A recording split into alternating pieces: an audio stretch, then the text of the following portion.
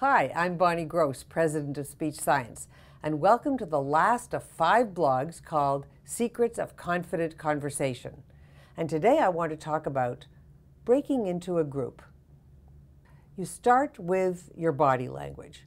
Go over to the group, and hopefully it's a loose group standing around. If they're having a passionate conversation, then you might not want to break into that one.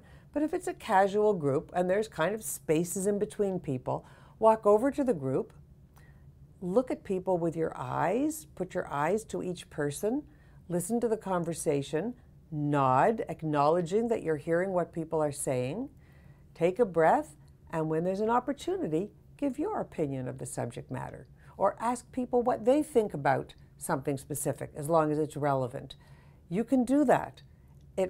People are there to network. They're there to include other people in conversation. So it's certainly acceptable to do that.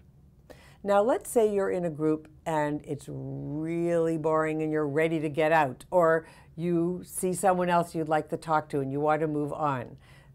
There's a polite way of leaving a group too, and it's almost the same as how you start. You look at people with your eyes, acknowledge everybody, smile.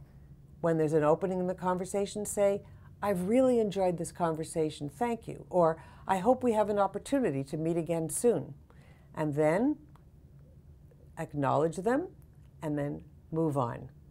As long as you don't just abruptly leave, it's perfectly acceptable.